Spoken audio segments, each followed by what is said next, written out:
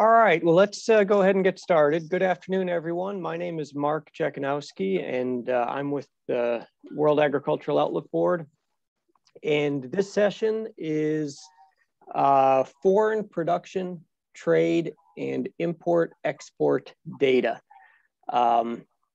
So I'm joined today again. I'm with the World Board, and I'm joined by Patrick Packnett of FAS and Joe DeCampo of Census. And this session, as we've done for the past few times we've held this session, we view this as really just an open Q&A.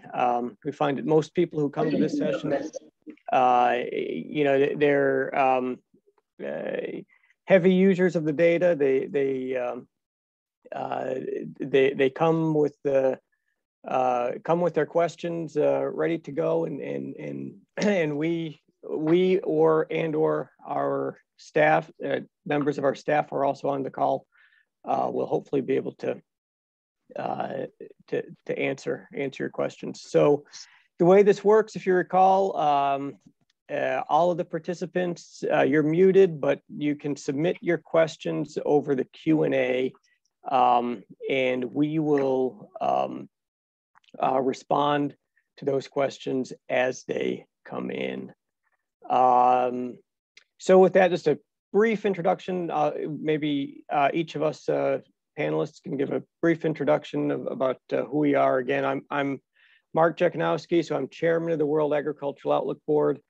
The World Board, as you know, if you attended the agency review session just last hour, we are responsible for putting out the World Agricultural Supply and Demand Estimates.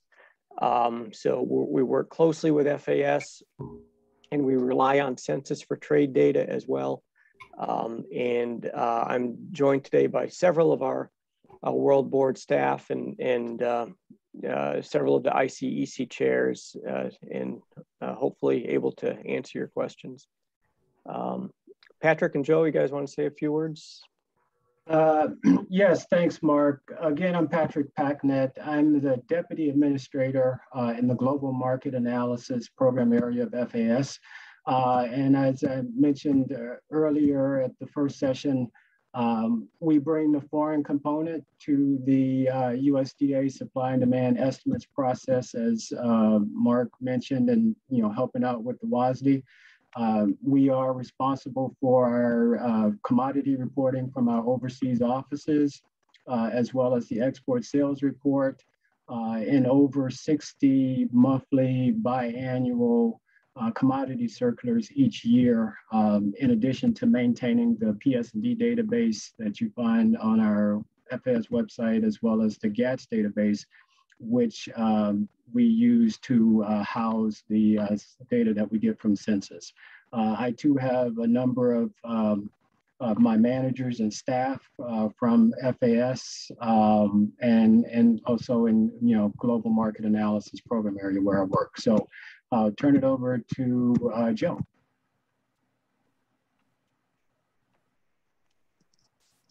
Hello, I am Joe DeCampo, Section Supervisor over foods and textiles, both import and export for the U.S. Census Bureau. And of course, we gather that data from Customs and Border Protection, and then that goes into our monthly FT 900 report.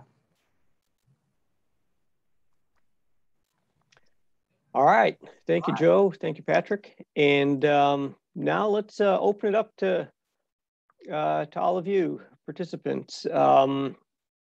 The Q&A is open, so go ahead and type in any questions you might have, and we would be happy to try to shed some light on them.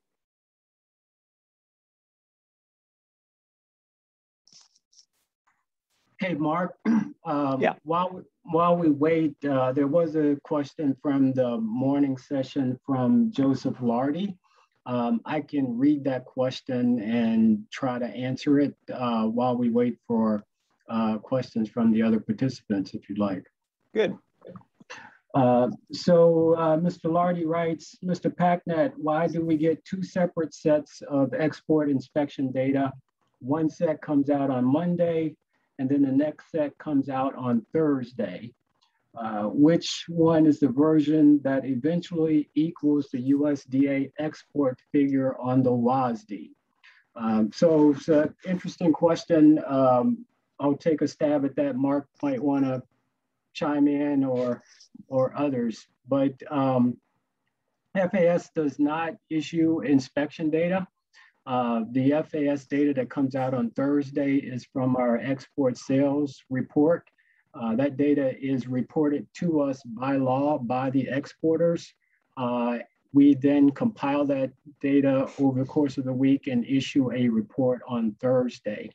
The data that you may be referring to on Monday would be the AMS inspection data, which we're not responsible for in FAS, but that's the actual data of commodity that are inspected and on the ship and being exported. I don't think either of those numbers by themselves would necessarily equal the export number in the WASD. However, they are both key inputs that our staff looks at in arriving at what would be the export estimate that we have that would go in the WASD. So that was that question, Mark. I'm not sure if you want to add anything to that. No, Patrick, I think that's right. They both inform the WASD, the process, those forecasts that go in each month.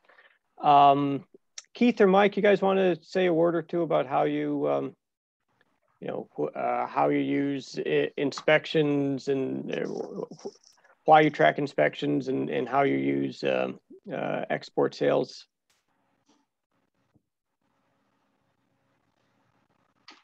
Sure, I can start. We use both of those as indicators for tracking what will ultimately be the official export number, which is the census provided number for exports. So inspections gives us a heads up, export sales gives us a heads up. Both of them, well, in particular, inspections has reasons that they don't necessarily inspect everything. So they're not, you wouldn't anticipate that they would line up exactly with the final census export number, but they do give us a lot of guidance along the way. Mike?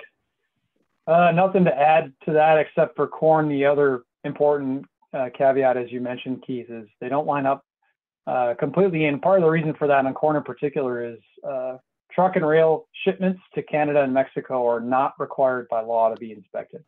So it's one of the reasons why it doesn't line up very well for corn, at least relative to sense. Yes.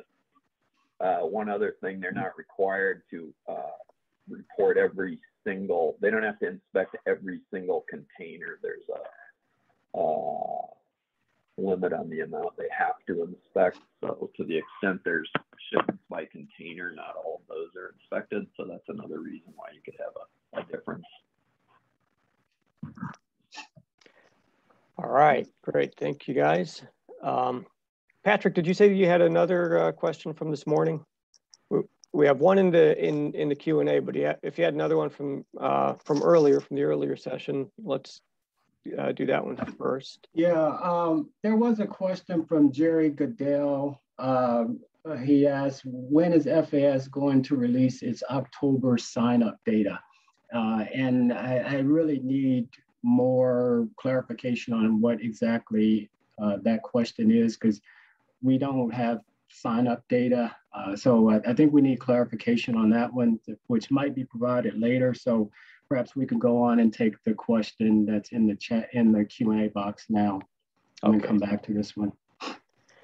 Good, let's go ahead and do that. And so I'll read this question for the group. And Mike, you should maybe think about responding on this one. So this is a question from Karen Braun from Reuters. Last year, there was a lot of noise about USDA's China corn import forecast being too low, but the defense at the time was the TRQ limits. Obviously, USDA has bypassed that as the forecast far surpasses those quotas, which were recently set again at the same levels as previous years. What official rule now allows USDA to bypass those TRQ restrictions and issue a higher trade forecast? Okay, great question, Karen. I guess you could back up. Since the WTO accession, people generally agreed that that was a constraint in terms of policy that would at least limit imports beyond the 7.2 million tons. In the empirical world, we react to the data, right? So the empirical data said it's going to exceed that. And I would also add there's some caveats too. Recall that NDRC, roughly around this time a year ago, perhaps it was a little earlier, I seem to recall September, they actually issued an announcement that said we're not issuing any additional quota for calendar year 20 or 21. And we've seen recently this year the same announcement. But the empirical data says the TRQ is no longer a constraint. So again, in the empirical world, we'll react to the data. The data says the TRQ is not a constraint for corn. Appreciate the question. Good. Thanks, Mike. Another question just came in. This is probably for Patrick, if you can see it. So should we expect any reporting delays from FAS as there may be an increased employee turnover rate due to vaccination requirements for the federal government employees? Interesting question. I'm not anticipating any delays in our reporting due to vaccine requirements. At the moment, we're in a maximum telework status, and since the pandemic, we've been able to issue all of our reports on time. Nothing so far has prevented us from doing it. I don't anticipate the vaccine requirements would be an issue for us, but if we have issues, then we'll do our best to work around them and ensure that we continue to issue our data on time. Very good. And Patrick, if you can see in the Q&A, it looks like the question from Jerry Goodell, he transposed maybe FAS with FSA. He was referring to FSA certified acreage in his question. Right, so, right. And maybe one of your folks from the board might be able to speak to that because I'm not familiar with the certified acreage data. And so remind me again, what was the question, Patrick, when it's going to be released, or? Right, for October. Oh, yeah, I don't know. Mike or Keith, do you guys know about release schedules for the FSA data?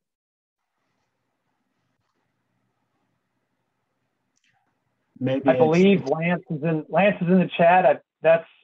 He's referring to certified acreage. Yeah. I wouldn't have anything to add on that unless you did. It has been okay. Lance just put in the chat has been delayed. Okay. Thanks, Lance. Good. All right. All right. Another question just came through here. Not sure if this is for Patrick or for Mark Simone or some combination of both. So is it possible in the future to get data on wheat by class for international data?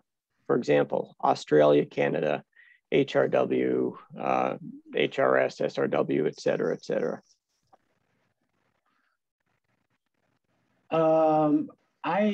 That's a good question.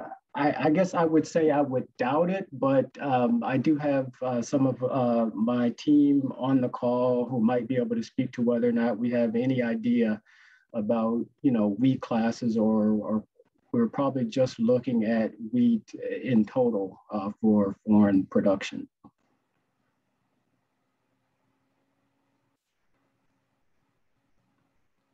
Ron, do either you or Bob want to have anything to add to that?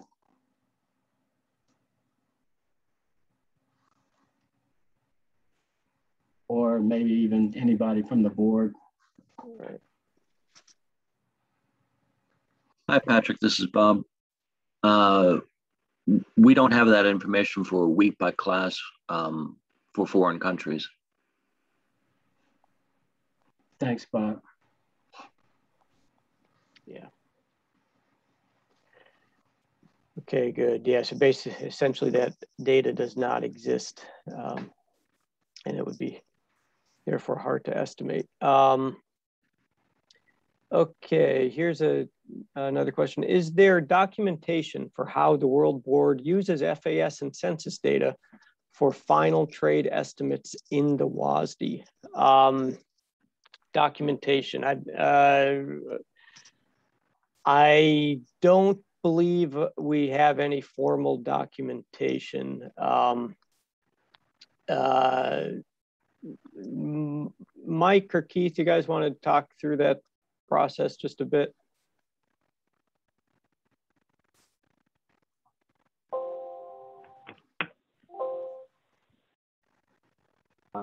I guess I just formal documentation on how we use FAS or census data. We take census data for soybean code 1201 4-digit as the final estimate at this point. I don't think cotton necessarily uses census, but the rest of us, I think, do. Various maybe compilations of codes, but in general, we just use the census data as our official data. I don't think there's any documentation requiring that or anything. Right. No, and I would just echo what Keith said. Generally speaking, it's across the board for most commodities. Obviously, cotton is an exception. We would utilize the census data. So. Right. All right. Let's see, another question. Couple coming in now. Ryan Nielsen with Brugler Marketing. For 2020, 2021 soybeans, census bean exports summed to 2.265 billion bushels, matches the October WASDE. CAIR fats and oils, that's the NASS report, summed to 2.1404 billion bushels. So to get to NASS's count 256 ending stocks, where did the -3 million bushel residual come from?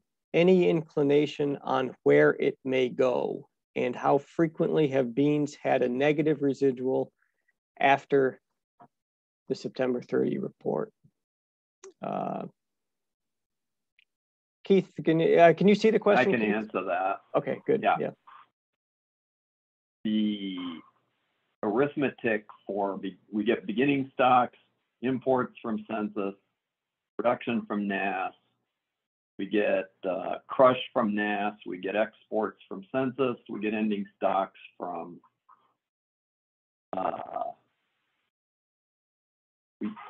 we get ending stocks from NASS, we make an estimate of seed use, and then we break out residual. That's just the way the arithmetic goes this year at this point. Not to say there won't be data revisions coming in the future. There were numerous adjustments to exports this year through December from census. Nothing to say there wouldn't be. I don't know that there would be, but the difference between census and inspections this year is bigger than normal. There has really, at the single digit level, not been a negative residual in the past. There is 1 year, I can't remember the exact one, where there's something a little bit less than 0.5 negative, just the way the data turned out. So wouldn't consider that to be in any sense use. It's just an accumulation of various statistical errors or whatever you might say in reporting, and and then NASS, maybe someone from NASS can explain a little bit how they take all of this data at the end of the year and then assess how to make crop adjustments. That would be really all I'd have to say to it. All right, good. Thanks, Keith. Patrick, it looks like the next few questions here might be for you or someone on your team. Don Close of Rabo Agrifinance. Given the explosive growth in beef exports to China, what is the long-term view of those shipments?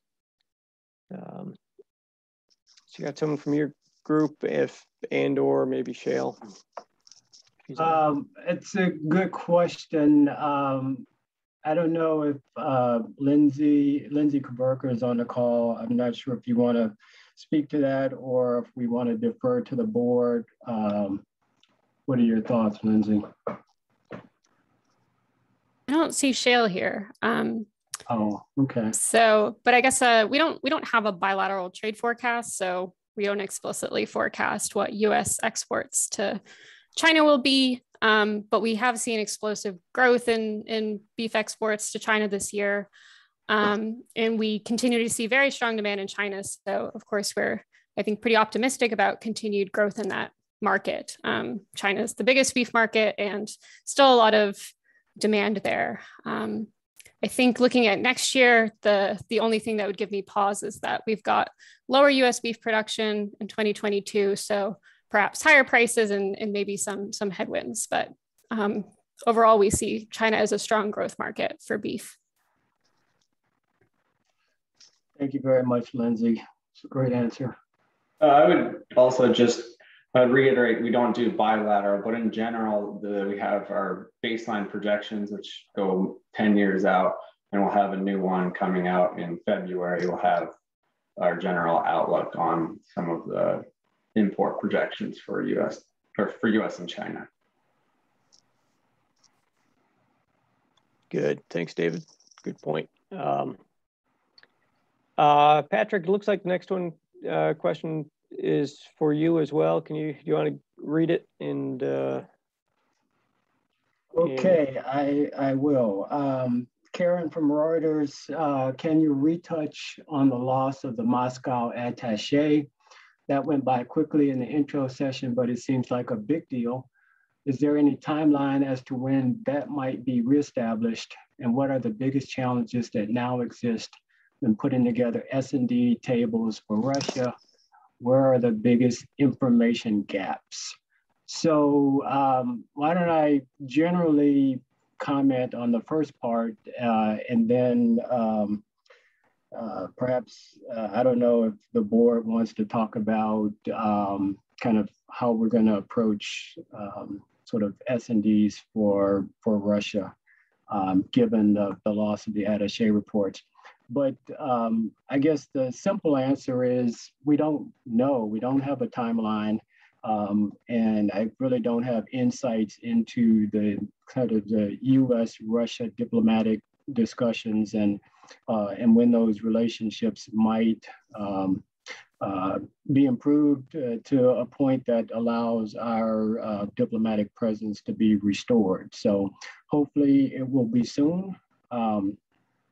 As I mentioned in the session this morning, we're looking at all available data and options that we have at our disposal to understand that market and to continue to do good supply and demand estimates.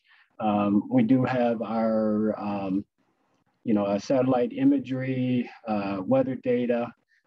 We have trade data, and there are probably other sources of information that our analysts have access to coming out of Russia that could be used. So I'll stop there and see if others want to chime in. good, thanks, Patrick. Let's see, Mike and/or Mark Simone, you guys have any additional thoughts on dealing with the loss of information from Russia?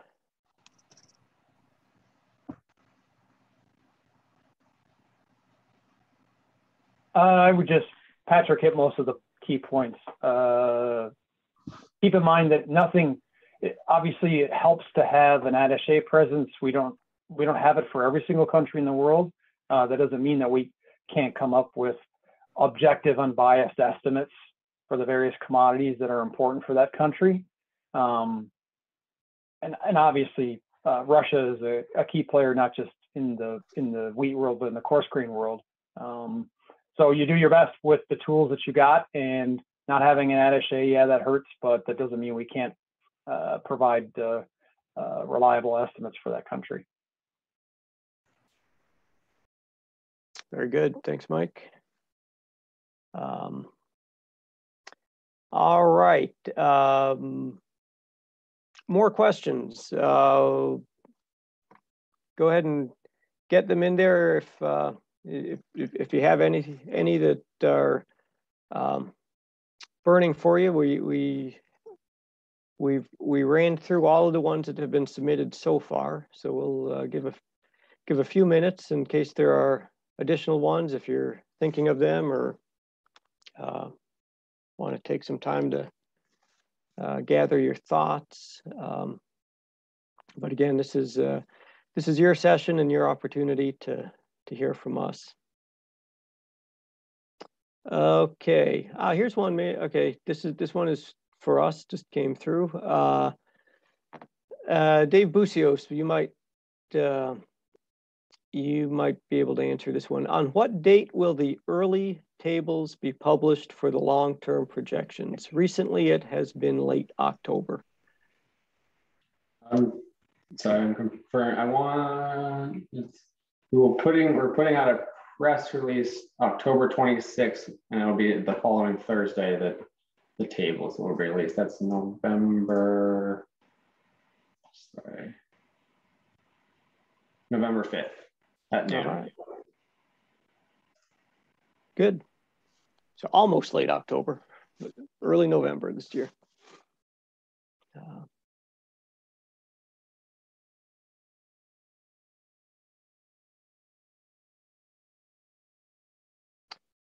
All right, here's a question from Joe Lardy.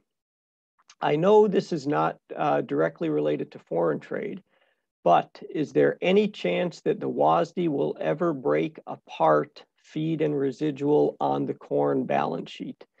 That category always seems to be a mystery, and splitting them would give users more clarity. And I'll let Mike weigh in on this, but I think the short answer is that's it would be easy to do if there were data to do it, but feed use in corn it's a complicated variable, and there's a lot of uncertainty there, and we don't have good information on it. But Mike, go ahead and share your thoughts. I guess nothing really additional to add to that other than keep in mind, if you believe that the data that we have for the United States is the best in the world, which I would believe that before we would even attempt to do it for other countries, we'd want to be able to do it for the US. And currently as it stands, that's not possible. It might be a question for NASS in terms of additional survey work, what they would need to do to be able to facilitate that. But as it stands right now with the data at our disposal, that's not possible to do. That's right. Good. Thanks, Mike. Okay, Patrick, this one might be for you.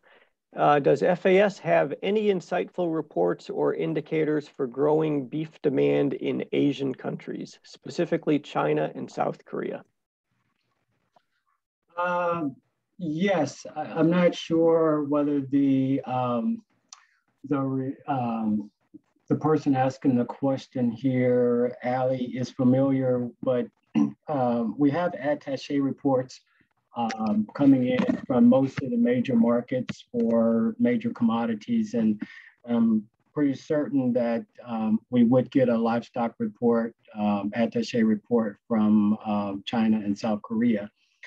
In addition to that, we have our quarterly world markets and trade report for livestock and poultry, which would have, I guess, the latest information that we're aware of, and also reflecting the global supply and demand numbers that are discussed through the WASDE process with the World Board. So, you know, our circulars as well as our attaché reports would be what I would point to.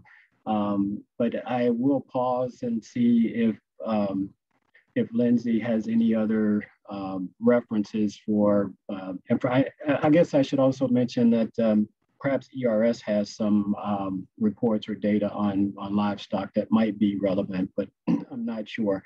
Lindsay, do you want to add anything? Sure.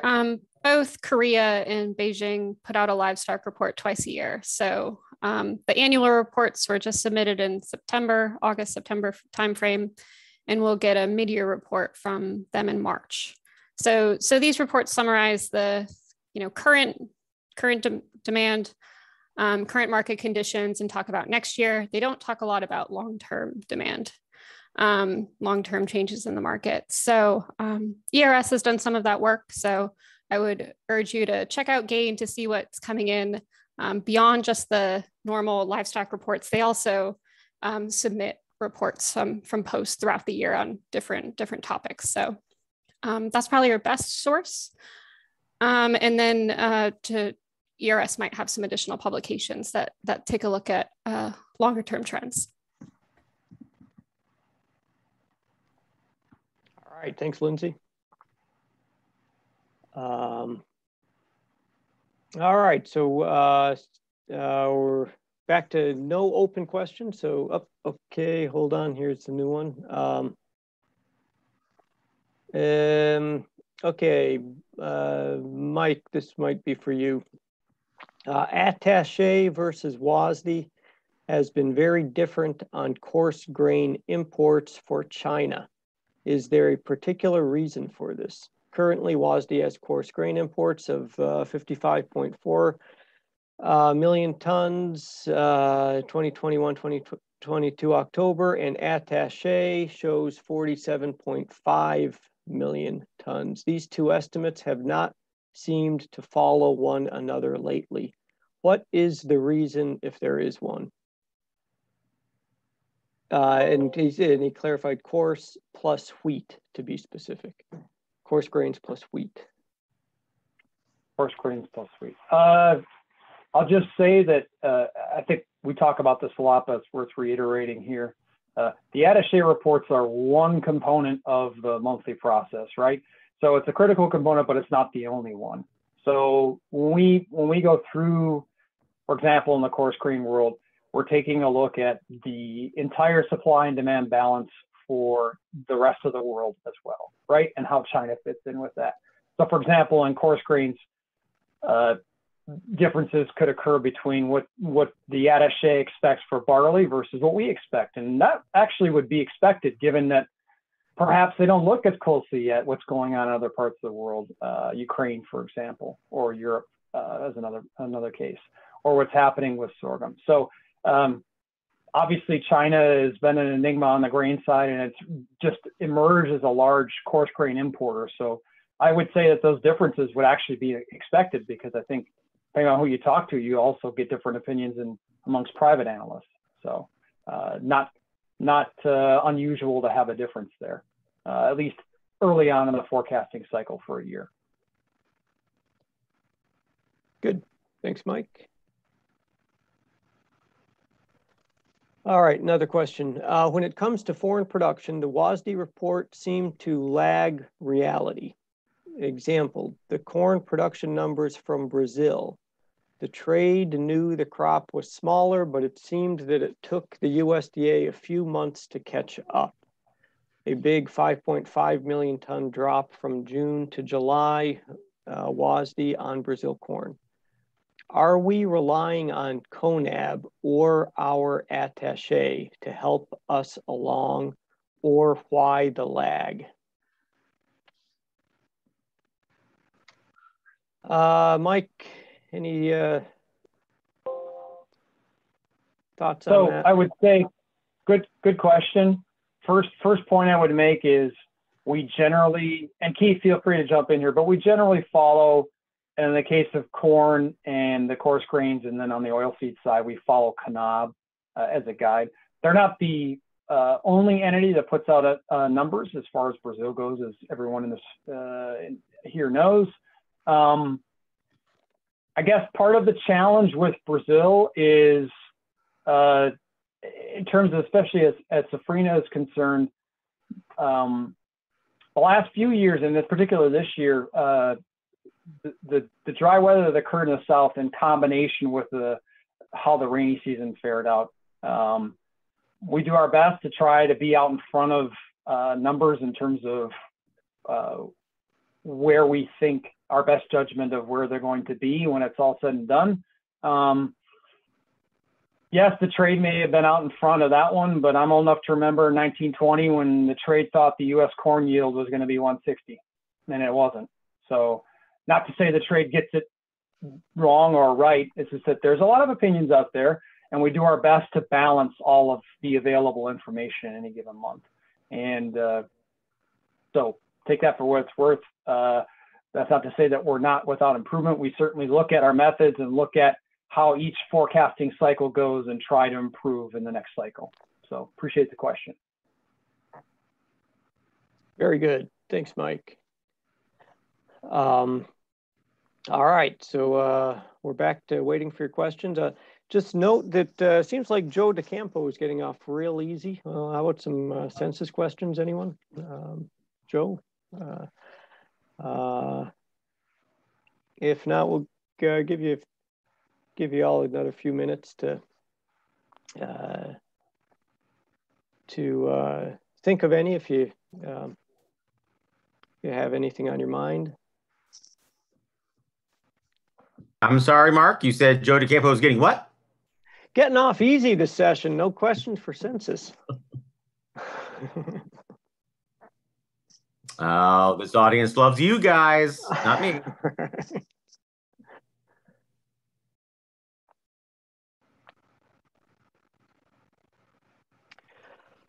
Well, let's see. Going once, going twice. Okay, one more just came in here. Piggybacking on the best available information, are the estimates for if the market year ended now, or if the market year returns to normal, or, quote, continues along the most likely path? I'm thinking of the derecho last year, or the Brazil's corn referenced, and the North Dakota and Canadian drought.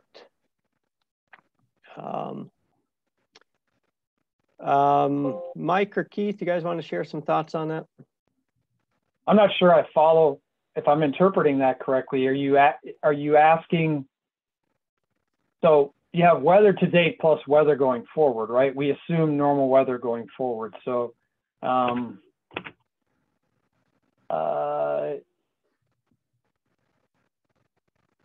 when you say, quote, continues along the most likely path, are you implying that we would use persistence for weather? We wouldn't forecast weather. So you have weather to date. I guess the North Dakota Canadian drought would be an example. You have weather to date and weather going forward. We wouldn't forecast weather going forward. We'd assume normal weather. Keith, feel free to jump in here if you think I'm wandering in the wilderness. Yeah, I have a little bit of a strong opinion on how our forecast season went on the Canadian canola crop, and I would just say we were late on the uptake, honestly. We had signals and it took us a little longer than it should have. Wasn't anything to do with what we were assuming about weather upcoming. It was just how we were interpreting the signals that we had. A little bit of a mixed bag between on the ground reporting and some of the satellite data that we use. Not anything about assuming weather coming though. It's a little bit complicated, Mike, I think, right? In the case of a drought season, you're kind of in a persistence mode as opposed to normal climate assumed. So those seasons get a little bit more difficult. And the other thing too, Keith, is, you know, for some countries where the data allows it, you could very well update your crop estimate a year after the fact. So right. The U.S. corn yield for the 2021 year with the September 1 stocks report changed more than the corn yield did for 21-22, and that was harvested a long time ago, right? So the other issue temporally is, when is it final? Well, it obviously helps to have utilization data where it's available, to use the NASS term, the administrative data, to give you at least a feel for how close you are in terms of what's reasonable for production, especially in extreme years. So go back to Brazil corn. I think one of the other elements would be, how do the exports fare? I mean, there's a little bit of a difference in opinion on what the exports are going to do this year too. So amongst the private analysts, that is. So. Good. All right. Thank you, guys. Let's see. Patrick, you want to take the next one? What is the difference between a calendar year and marketing year in the FAS PS&D data? Do I want to take that one? It's probably a confusing question there, or confusing answer. But anyway, why don't I make a couple of comments and then maybe pass it off to some of my experts who've been in the PS&D system more recently than myself.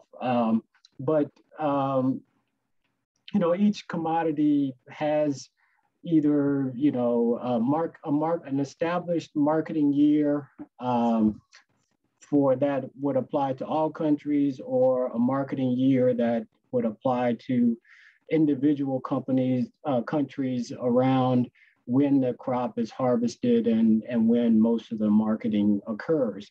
For some of the commodities in PS&D, that year might be, we might be using a calendar year as standard for livestock, for example, because, you know, the production happens all year round. Whereas for some of the seasonal commodities, you know, you have a sort of a seasonal planting and harvest of the crop and then marketing of that crop. And it varies in the database which marketing years apply to which commodities, depending on, you know, the specifics of each of those.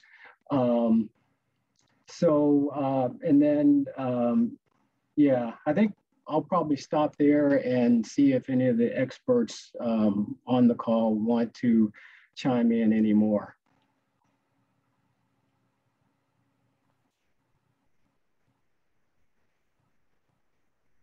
Patrick, you might just note that we do have on the FAS website definitions of all the marketing years for all the crops by country.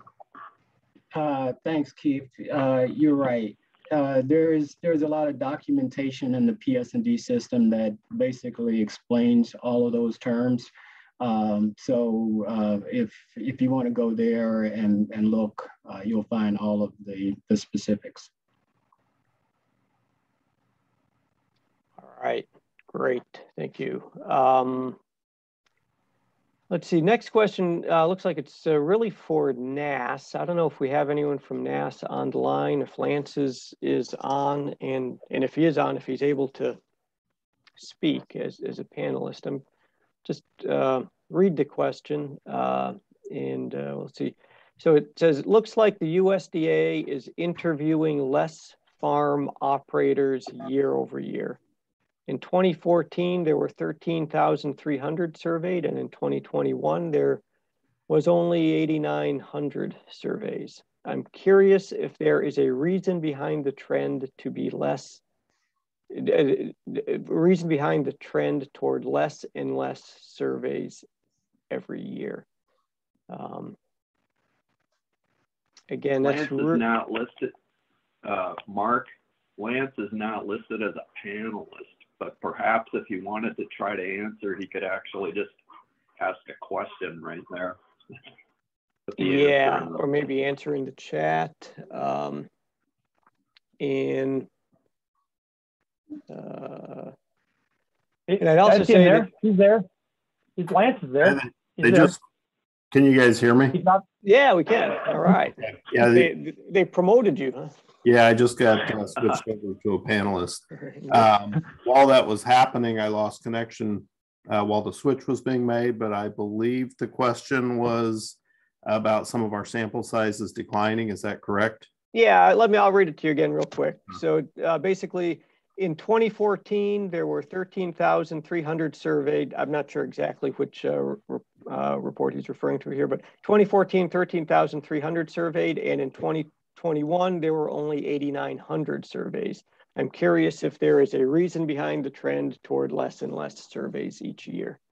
Yeah, and I would say there's, and what they're referring to based on those counts is our monthly yield surveys that we do. I can pretty much tell by the sample sizes where that falls. And there's really, I guess, three different factors I would touch on. First of all, we have obviously over the course of the last number of years, we have seen some reductions in sample sizes due to simply cost. Budgets don't grow, they shrink. And so as a result, in some cases, we've had to pull back some sample sizes to keep costs down. Another factor that can come into play is we've made some improvements over the years in how we draw our samples and how we select people. We've gained some efficiencies in that department, and therefore we've been able to reduce sample sizes in some cases and still maintain the level of quality that we need to. One of the things that we do with all of our sampling work is we have target CVs that we shoot for on our major items. And so we evaluate every year, and if it looks like we can decrease samples and still maintain those target level CVs, then we'll do that. In some cases, we have to increase. Most of the time, it's just an allocation of those samples across the states. You won't see big changes nationally.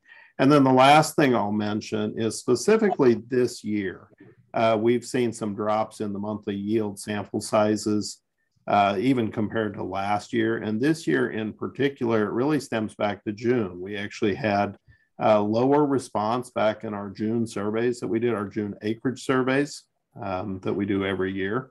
And that survey serves as basically a screener for these monthly yield follow-on surveys that we do August through November. And because of some of the response issues that we had in June, it actually reduced the pool of folks that we had available for the yield surveys August through November. Now, based on that, we're going to go back and look at our procedures for that next season to see if there's something we need to do maybe to expand that pool in the June survey so that if we encounter a similar problem moving forward, that it wouldn't have such a big impact on our monthly samples August through November. All right. Thanks, Lance. And I don't know if you can see the Q&A, but a follow-on question from Jerry Goodell. The decline in the field sample, decline in the field samples has also occurred. For the same reason, question? Well, I mean, to some extent, yeah, it was largely cost driven, but that was several years ago when we kind of made some of those cuts in our objective yield sample sizes. Actually, over the last couple of years, we've been stable and in some cases increased. The biggest change that we really made on the objective yield, though, was for corn, soybeans, and cotton delaying the beginning of that from August to September.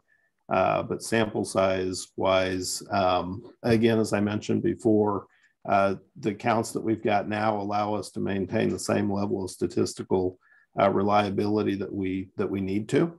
And so we try to be as efficient as we can and not sample more than we have to. We're very content with the objective yield sample sizes that we've got at this point. All right, great. Thank you, Lance. Patrick, you want to grab this next question? It's will there be README documentation available that defines the columns in the FAS PS&D database? Yes, we do have documentation on the PS&D system in general that defines a lot of the terms that are there.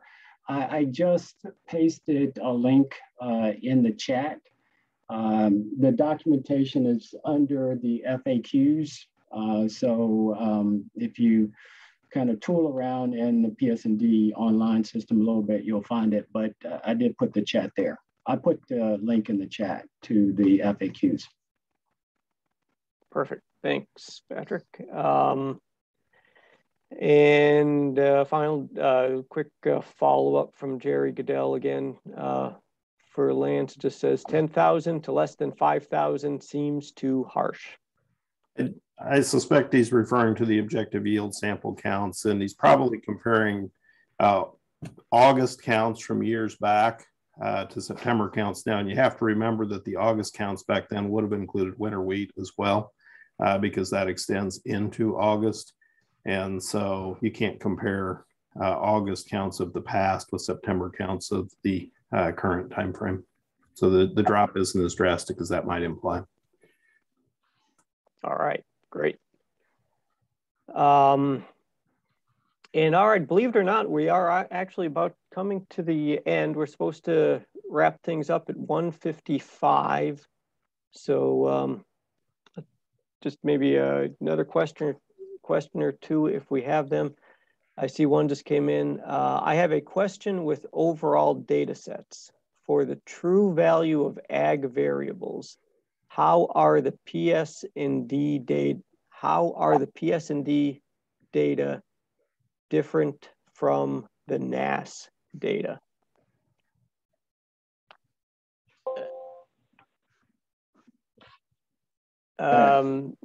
Patrick, do you want to say anything about that? I'll just note that, I mean, the NASS data is US, official US data, official, US estimates, and PS&D is global. And it's going to draw from the US data as well. So it's, they're both official, but one for international and one for US. Keith, Mike, you guys want to add anything? Oh, Mike, you'd probably agree. NASS data is survey based. Most of the rest of our data doesn't reach quite the same standard as the NASS data. That'd probably be the main difference.